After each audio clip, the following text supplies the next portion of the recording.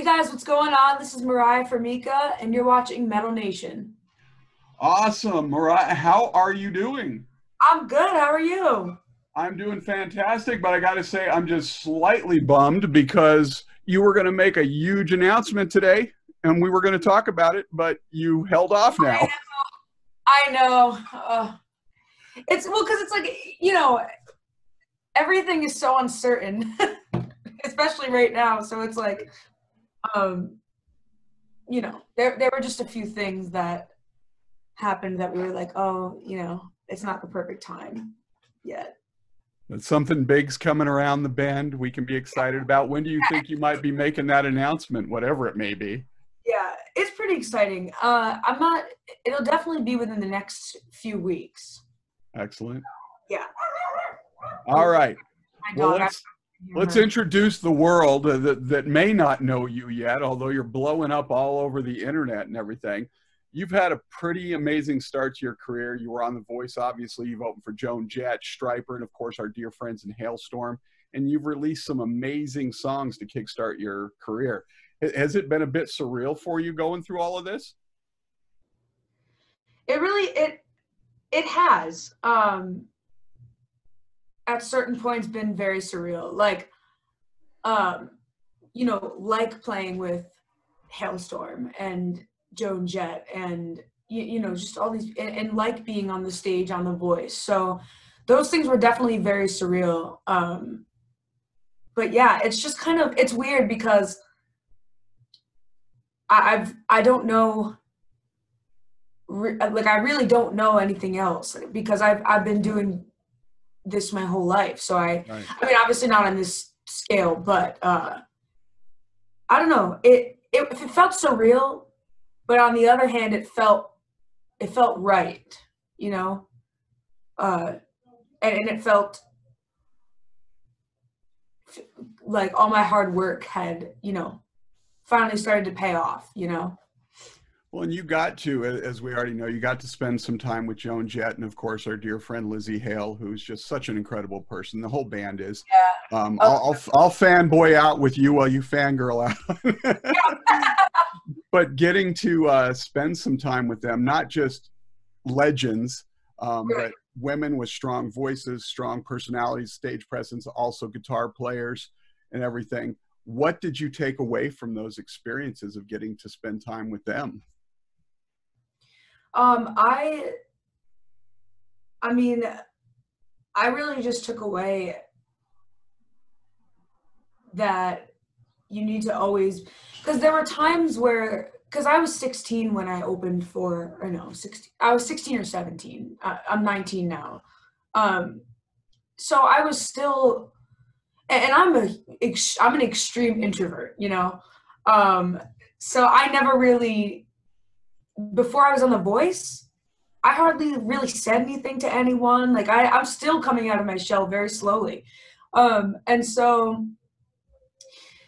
I guess one thing, and I always doubted myself whenever I would go on stage. I'm like, should I say this? Should I not? What if I say this and people laugh or think it's stupid, or I stutter and I sound dumb, and like just things like that. And I guess being around Hailstorm and seeing and just watching Lizzie perform several times, it's like I learned to not stress so much about that stuff because Lizzie's like just so herself on stage, and she just says, you know what I mean? Like I've been to several Hailstorm shows, and she, Lizzie talks a lot sometimes on stage, and it made me realize, hey, there's nothing wrong with that. Take every chance you can to connect with your fans. Absolutely. She knows how to own every moment and just go with it, and people love her for it. And I've seen many clips of you live, and you have a strength. As a matter of fact, I'll talk about it a little bit later, but there was somebody that you reminded me of, and it wasn't even a female artist, but we'll talk about that a little bit later on. Before we get into your new music and everything, obviously you were on The Voice, 4-chair turn when you performed Heart there. And I know you've talked about this a lot in the past, but for, again, those who haven't learned about you yet, tell us a little bit about what the experience on The Voice was like. And how difficult was it for you to pick the team that you chose? And did you have regrets about the team you picked later? So yeah, when I was on The Voice, it was so weird because I didn't even expect it. It just happened. Like, I didn't even realize that they have talent scouts that, go on social media and they look for people that could be possible contestants. And so I got an email one day and it was like, hey, this is so-and-so, and I work on The Voice casting and stuff. And I thought, my dad was like, yeah, I got an email from The Voice. And I was like, yeah, that's not funny. Stop playing. And all of a sudden I'm like, oh my freaking gosh, it's real. And I was pretty hesitant. I was like, I don't know how these shows do with rock people, and I don't know, I don't want to regret anything. And then I realized, hey, slow down. You're 16, you got plenty of time. And to be honest, it would be stupid to not take that opportunity, and really the biggest thing with those TV shows nowadays is just exposure, Right. So so I decided to do it. And so, yeah, the process was very, very smooth for us, and it was very long, but it was very, very fun. And I've met a lot of great people, a lot of people that have forever impacted my life and how I view life. So yeah, and as far as picking the team that I picked, I had it in my mind. I had everything all planned out, all right? Doesn't everyone when they go on that show? Then they don't realize how different it is when you get up on stage. And I'm like, yeah, I'm going to, all the pre-interviews before the performances, I'm like, yeah, I'm going to choose Adam if he turns around.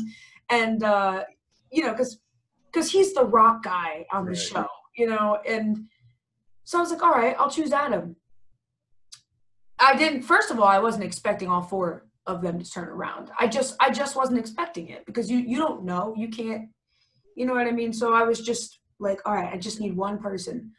But then all four of them turned around, and I was like, well, crap, I have some decisions to make. And, being 16 at the time, something about Miley and how she fought for me really resonated. And the thing that made my decision was, she was like, you're young, you're 16, and I got my start in the industry when I was even younger, and I could really kind of help you navigate through the industry as a young female. And I was like, okay, I really like that kind of big sister energy. And I didn't really feel that much of a connection with Adam. I just really didn't. And I wasn't expecting to not feel a connection with him, because, right, we're both rockers and whatever. So, but it was just a last minute decision. I couldn't tell you. The energy was just pointing towards Miley at that time. She was the first one to turn, so, Right, and that's the other thing, is she was the first one to turn. Like, I didn't have to, hit some big, huge notes halfway through the song for her to be like, okay, yeah, I really want to work with this person. Yeah, she dug you right from the beginning and everything. Yeah. So, all right. So, new music from you. You've released, I believe, a couple tracks so far this year. The first one was Champion at the beginning of the year, and then Better Off Alone. Let's start with Better Off Alone. What can you tell us about that one? So Better Off Alone is a song that I wrote actually with a really, really talented group of writers. Some of them are Grammy nominated, and they've worked with people like Hailstorm and Chris Daughtry and Shinedown. And, we reached out, and they were like, yeah, we would love to work with you. And I was like, oh my gosh, holy crap. And we ended up writing Better Off Alone. And it's about, it's basically about that whole, somebody has you on a fishing line and they just keep throwing you in and reeling you back in and throwing, you know what I mean? So it's basically about, hey, you know what? I'm kind of sick of this whole game that you're playing. And then it's like, whenever I go off and live my own life and realize that I'm being played, you get pissed at me and you get obsessive. It's kind of like people having entitlement to you, right? Even though they don't really want anything to do with you, if that makes sense. And so That's what that song is about. So it's like, hey, I'd just be better off alone. How did I know she'd use a fishing reference in there too, right? I know. Of course I would. And to get your other big hobby and love in there, your passion. Where am I? Right there, right. I don't know if you guys can see it, but it's on the cover of Better Off Alone. She's got the snake around her neck. She loves snakes, reptiles. Oh, that's right. Yeah, I do. Yeah, that was my ball python. That was my ball python. Patch was her name. Yeah. Nice. So the other song was Champion. You released Champion at the beginning of the year, and that one really resonated with me. I work in law enforcement. I've done a lot of counseling stuff. I work with a lot of people that have a lot of mental health stuff that goes on with a lot of their things. And that really struck a chord with me. I don't know what Champion's about, but there was some of that in there, it felt like. What is that song for you? Well, actually, first of all, thank you, for your work in law enforcement. I really, I appreciate law enforcement, and I really, really respect you guys. And second of all, yeah, Champion actually is about mental health. I've struggled pretty much in my whole entire young life, I guess, with mental health. And so that really is what that song is about. And it's meant to be empowering, but at the same time, it's also a cry for help, I guess, to whoever in anybody's situation. For me, it was God, but whatever anybody else would like to apply that to, that's up to them. But yeah, that song is about my struggles with mental illness. And I think it's very important. And because of your youth and your stage and everything, you have a voice to be able to tell people it's okay to talk about that stuff. Right. Yeah. No, exactly.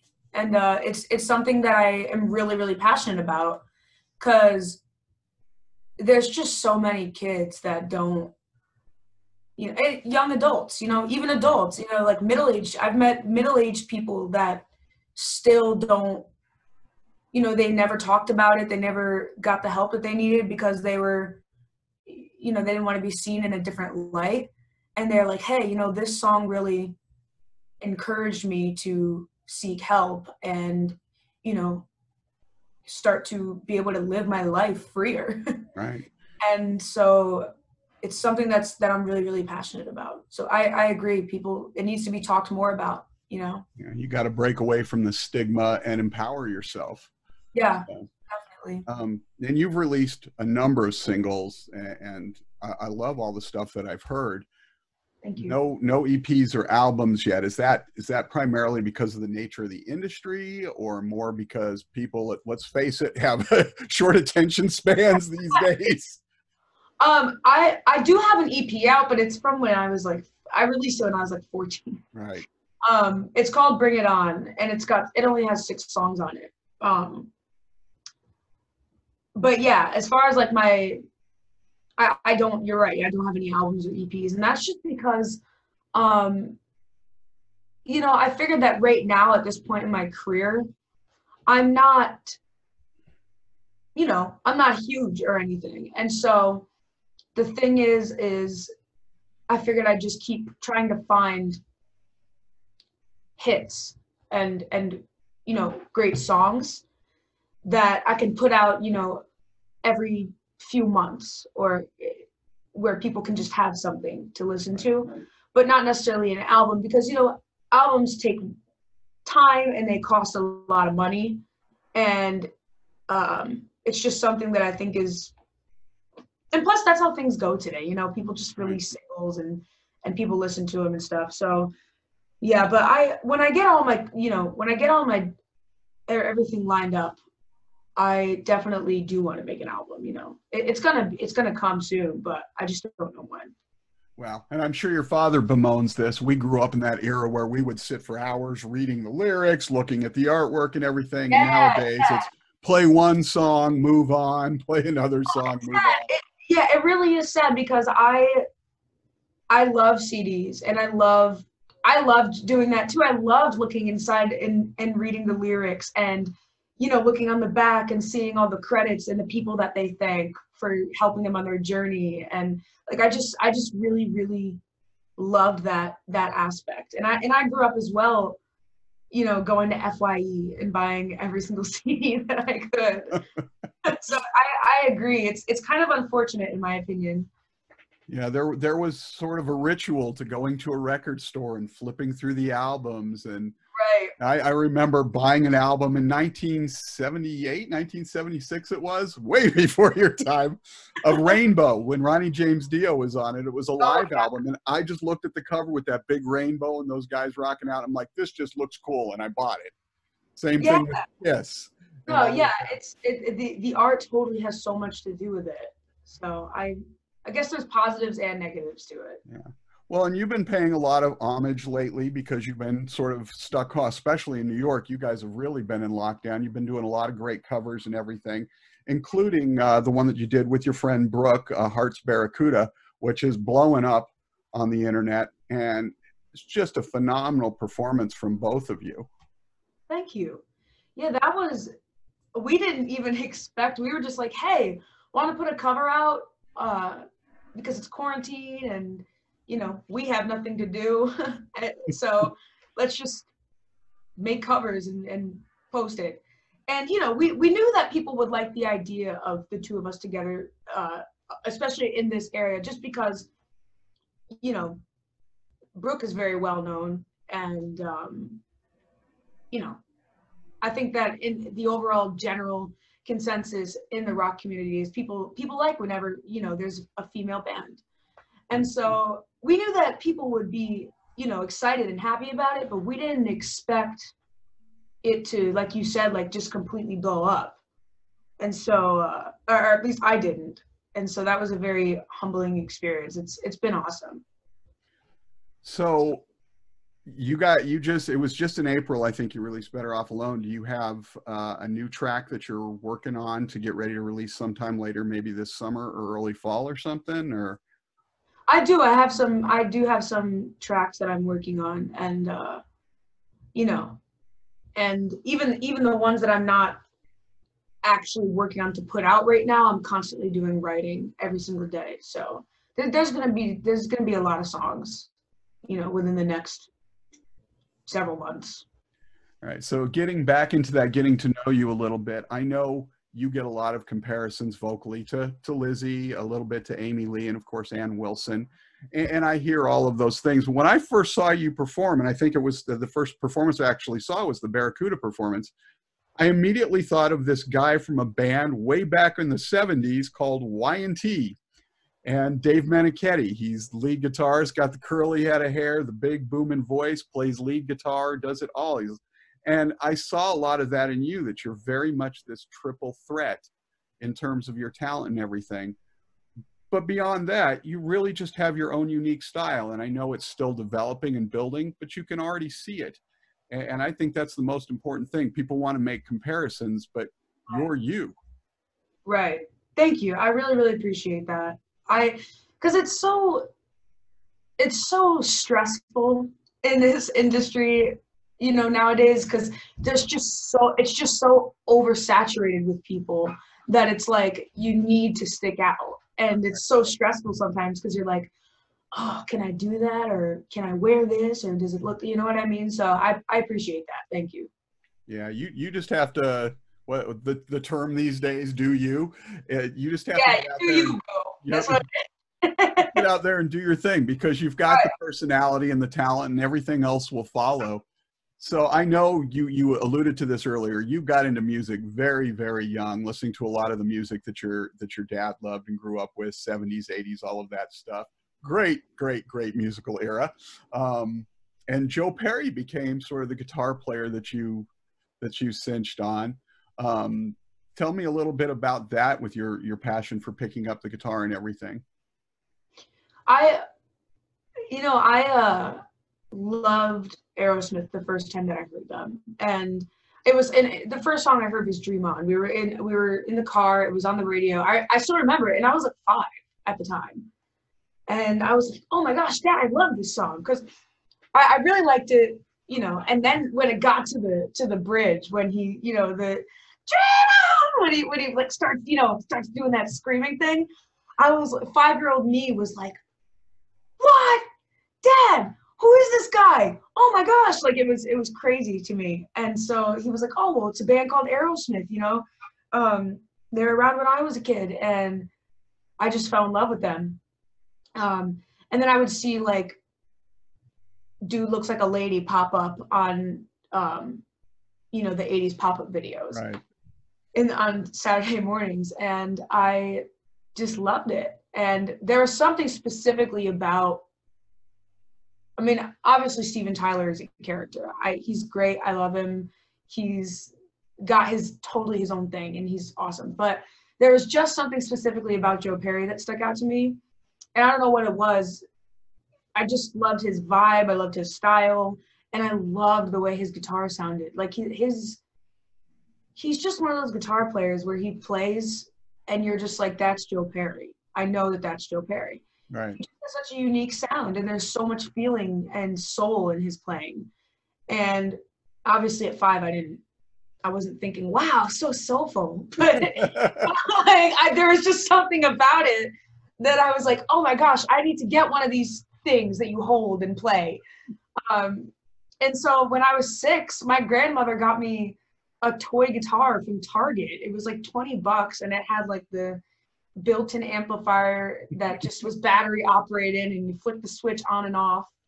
And I locked myself in my room, and I wouldn't come out until I like just learned one new Aerosmith song like a day, and it just became a passion of mine.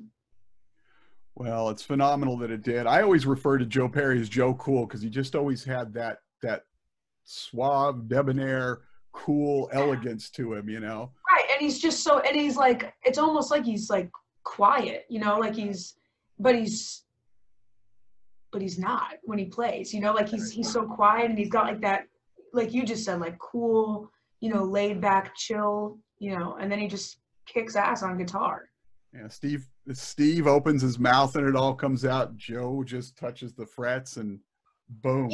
Yeah, they balance each other out. Yeah. So before we get out of here, I wanted to talk about your fishing a little bit, but actually I want to back up real quick vocally, because with a lot of female vocalists, I mean, we talked about who people sort of have compared you to, but have more of your influences vocally been men or women? Because I've noticed a lot of time with female vocalists, it's mostly male vocalists that have influenced them. I would say my first like real vocal influence that I like started to really sing a lot was Chris Daughtry. You know, because I loved his music. I would play guitar to it all the time, and I would sing, but you know, he's a male, so I didn't, and he's got a lower range for me anyway, so it wasn't like singing because I was still super, super young. But by the time I was like 9 or 10, the first song I ever sang was an Adele song. And I just really, really enjoyed it. I was 9 years old, and then I was like, hey, I love singing. Let me get singing lessons. So I got singing lessons, and around that time, I became a huge fan of Evanescence because my parents would always have the CD in the car. And as far as vocal influences, Amy Lee is my first real vocal influence, and she is my biggest. I mean, she just kind of, everything that I did when I was like 11, 12, it all revolved around Amy Lee. Like I was like, okay, but is it, that's good, but it's not Amy Lee. It's not good. You know what I mean? Like everything revolved around her. And I just thought she was so cool how she played the piano so amazingly. And so, yeah. And then a couple of years after Evanescence came Hailstorm. And Lizzie Hale was just insane because she not only sang amazingly, but she also, I'd never seen another female that played guitar and sang like that. It was just insane to me. And I saw her live around here before Hailstorm got like huge. I saw them live and I was like, oh my gosh, I love this band. I love this woman. So I started singing a lot of Hailstorm songs, and then my other biggest influence is Lady Gaga, because I just love her so much. So I guess most of them they're mostly females. They are. Nice. So just for fun then, before we get out of here, I know you're big into fishing. I actually just came back from camping and doing the first fishing I've done probably since I was your age. Are you catch them and catch and release, or do you bring them home and cook them, or what kind of fishermen are you? I do catch and release. Yeah, I do. I mean, I have caught fish and brought them home and cooked them, but most of the time I just do catch and release. Nice. All right. So I want to thank you for taking some time. My wish for you is when I first got back into doing this professionally, it was like 2010. And one of the first interviews I did was with Lizzie and the guys. And I told her then, I said, you're going to get so big one day, I'm not even going to be able to interview you anymore. And that lasted for exactly 2 albums, and I was proven right. So my hope for you is that you get so big that you don't have time for a little guy like me to do these interviews. So you keep doing what you're doing. So thank you so much. Thank you for having me. Absolutely. Thanks for spending the time. I appreciate you. Love the music, and looking forward to that announcement when it comes. Totally.